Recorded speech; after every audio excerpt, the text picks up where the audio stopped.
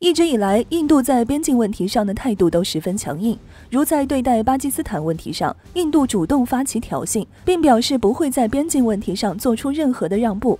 在对待同与印度有争端的中国问题上，印度态度也是一如既往的强硬。不过，强硬归强硬，随着局势的慢慢演变，印度的这种强硬似乎开始慢慢缩水了。其中很大原因与印度自身的困境有关。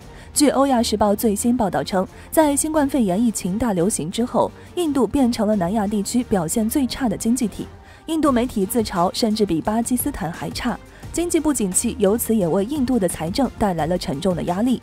在这样的情况下，印度无法承受军事冲突的代价，何况是两线作战的压力。随后报道接着表示，印度国防预算的近60%用于维持其135万强大的军队。如果印度接着在边境采取强硬的姿态，印度军队最终将会消耗更大的国防预算份额。因为目前疲软的经济已经无法支持增加军费开支，只能透支剩下的国防预算。而反观中国，报道称中国的国防预算是印度的4倍，经济规模是印度的6倍。伴随着这一灾难性的大流行时代，这一差距已经显著的扩大。曾有分析人士进行过系统的中印军力比较，总共涉及到39个项目，其中中国在34个项目上都超过印度。拿最适合边境作战的陆军来说，中国陆军共有坦克总数6457辆，装甲战车4788辆，自行火炮1710辆，而印度陆军共有坦克总数4426辆，装甲战车6704辆，自行火炮290辆。在空军和海军方面的差距就更加明显。可以看出，在边境上，印度处于明显的劣势。从该篇报道来看，基于这样的现状，印度似乎想要阻止边境冲突的发生，但是他们却选了一条引战的路。报道指出，印度只有通过美国才有可能阻止战争。一定程度上，他们已经将这种想法付诸行动。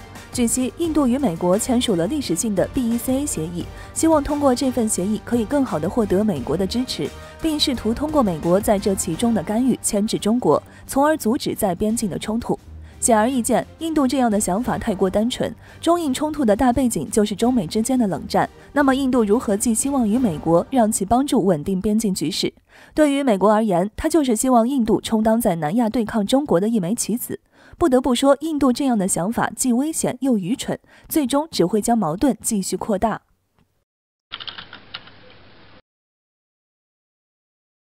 直-20战斗机自面世以来就备受社会各界的广泛关注。前不久，我国军媒向外界公布了一则关于直-20直升机在雪域高原地区试飞的画面。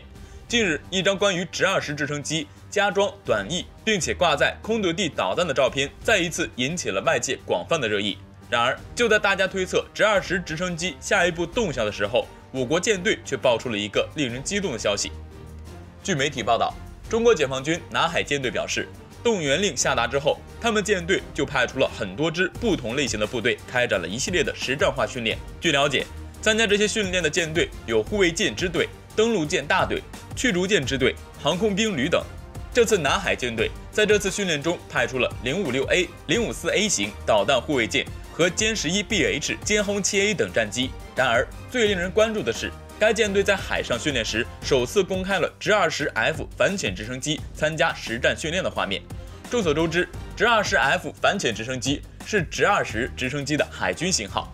直-20F 反潜直升机最明显的一个特征是在该机身底部有一个圆盘形的整流罩，这个整流罩的内部装有对海搜索雷达，它的后部则设有吊放声呐装置。由此可见，直-20F 反潜直升机很有可能已经正式服役于我国海军了。最重要的是，这次参加训练的直-20F 反潜直升机隶属于登陆舰大队，所以说直-20F 反潜直升机将来会登上075型两栖攻击舰的甲板上。目前，我国的075型两栖攻击舰也有非常大的进展。前不久就有消息爆出，我军075型两栖攻击舰与其他军舰共同参加训练。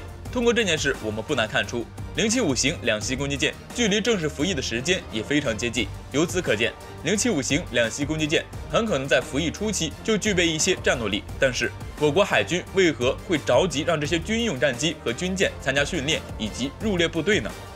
眼下，我国周边地区的环境开始变得动荡不安，有些国家和地区在美国的蛊惑之后，开始变得有些蠢蠢欲动，时而做出一些非常危险的挑衅举动。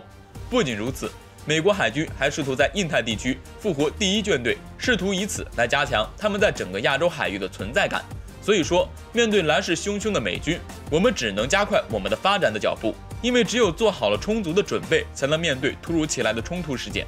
不得不说，我国海军的实力确实有了非常大的提高。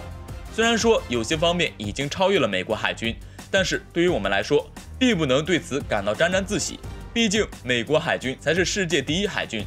所以说，我国海军仍然要努力发展，争取早日追上甚至超越美国海军。届时，美国方面将不敢在这些敏锐地区继续耀武扬威了。所以说，我国海军的发展道路任重而道远。众所周知，印度向来与美俄两个大国保持友好的国际关系。但要知道，这两个大国却是彼此的死对头。而在这样的复杂关系背景下，印度陷入了困境，美国给印度出了道难题，印度会如何抉择呢？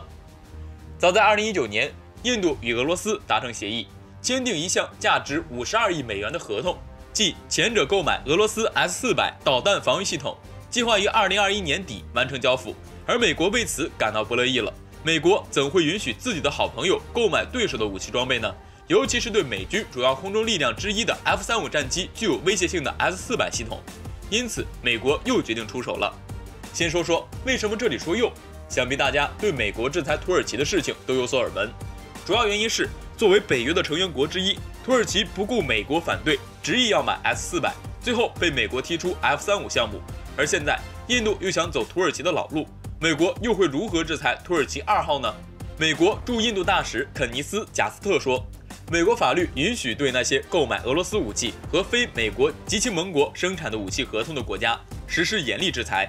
对此，贾斯特要求印度在购买俄罗斯 S-400或与美国建立关系之间做出选择。一旦选择前者，印度将无法获得美国最新的武器和技术，也无法获得与美国良好的关系。自2008年以来，美印之间的国防交易从几乎为零增加到150亿美元。印度武器制造商塔塔公司被视为美国的主要合作伙伴。对于这一点，美国的声明非常明确，美国一直把印度视为重要伙伴。但值得注意的是，美国专家意识到要制裁印度很困难，这是为何呢？